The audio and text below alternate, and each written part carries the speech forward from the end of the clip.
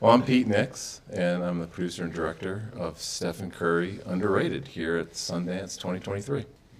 My name is Marissa Torres Erickson. I'm with A24 and a producer on this documentary with Pete Nix. My name's Sean Havey. I'm the producer and DP for this film. I am Eric Payton. I am the producer and with Unanimous Media.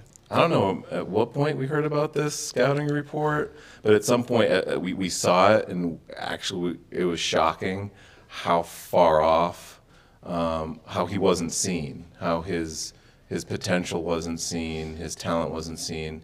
And they talk a lot in sports about the eye test, you know, when you sort of look at someone and there's an immediate recognition often that this is an athlete, you know, like they're tall, they're strong, and he never had that, and so that was something he had to overcome. But even when you read through the report, it's a pretty damning report, such that if I was an NBA coach, like I'd be like, ooh, this is not somebody I want to take a look at seriously. Yeah.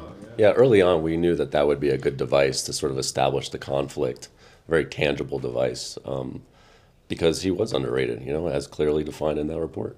With SC, he uses all of it. He uses that report. He uses, you know, everything that the doubters to really sort of push through, but it's also within him. It's authentic to him. It's authentic to his journey. It's authentic to himself. So, you know, that's what really this film sort of speaks to.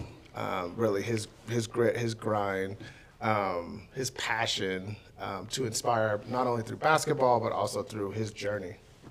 When A24 came on board this project, that's exactly how we felt, and we wanted to create a film and work with, you know, Pete is a director that he sits with his subjects, he really understands them, and we felt like through this film, any viewer was going to be able to resonate with Stephen Curry and, you know, hopefully achieve whatever dream that they're trying to achieve on their journey of life. And also chipping away at what allows an individual who is not seen, who is underrated, not heard, what allows that individual to achieve their potential. And that's when we sort of, as we started learning more about Stephen's story, a large part of which had not been told, which is his coming of age, not just as a young child, but at Davidson College, where he really became, you know, Stephen Curry, like the idea of family, the idea of community, the what allows an individual to reach their full potential became a very strong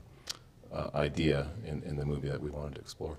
I also wanted to just add that, you know, I think what's special about Stephen is he was able to sort of harness that doubt, and that, you know, to this day really fuels, you know, why he can go out there and play as hard as he does every day, day after day. You know, SC, you know, Stephen, he is exactly who you think he is, right? And when you're around him, you see him, how he walks into every room, how he talks to every person, how he really genuinely wants to be there for the person that is in front of him. And I think like that, in my opinion, you know, obviously you'd have to talk to him, but I feel like that's what allows him to really take on everything that he's doing now, between, you know, Unanimous, who he's the co-founder with me on, and you know, doing the film, and obviously we've seen him in a ton of commercials. So it's like all those things are you know, really authentic to him being able to be himself and to be able to walk into